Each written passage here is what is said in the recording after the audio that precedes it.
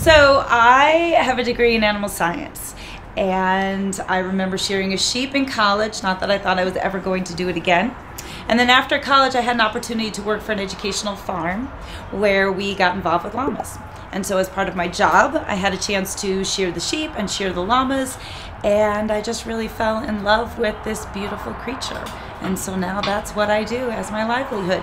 I raise and breed and take care of llamas. So let's talk a little bit about why we shear llamas. So first and foremost, we're going to want to shear the llamas in order to keep them cool and happy and healthy for the summertime. All this fiber, that's like wearing a sweater, and we want to get their winter coat off so that they can stay nice and cool.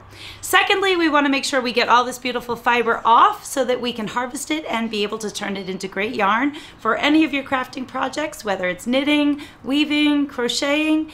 You can make wonderful things out of it. Okay, so llamas have fiber and sheep have wool. Both can be used for the same things, such as knitting, weaving, crocheting, making sweaters, blankets, socks, anything you can think about.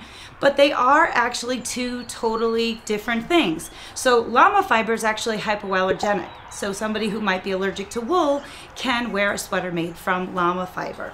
On the other hand, llama fiber is hollow, so it's lightweight, but it is warmer and it is stronger. But it's a lot like our hair, so it doesn't have bounce to it. And wool, on the other hand, has really, really great spring. So it adds a lot of bounce and what we call memory. So if you're making a sweater, it helps to give it shape. It also is a solid fiber, so it will also wear heavier. And then again, of course, people might have allergies too. So those are some differences about llama fiber and the wool that comes from sheep.